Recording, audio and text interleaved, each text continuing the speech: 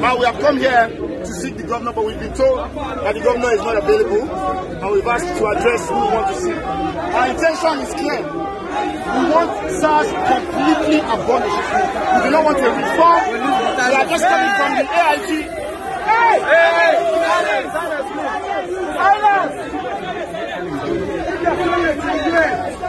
We are just coming from Police Command Zone 2, the AIG's office, where we also instructed all officers there that we will be back on Tuesday. And if we do not meet the AIG and this problem continues to persist, the next time around we will not be so peaceful.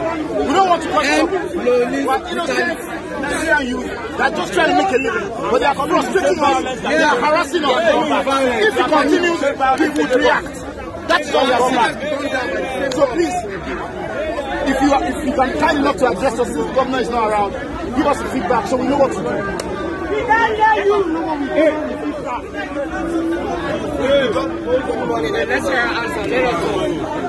Actually, I'm the officer in charge of this place. Currently, the governor is not around, but your grievances are noted and it will be passed across to him. Madam, you're a woman. Men are unreliable, so please. Madam, please, you tell the press conference. On Tuesday. We are coming on Tuesday to hear a press conference. I promise you. I have done something about it already, and the governor will also. In fact, this thing is on air, so I'm sure the governor has. What do we do?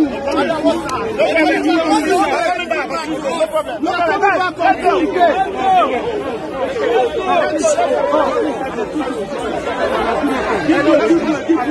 problem.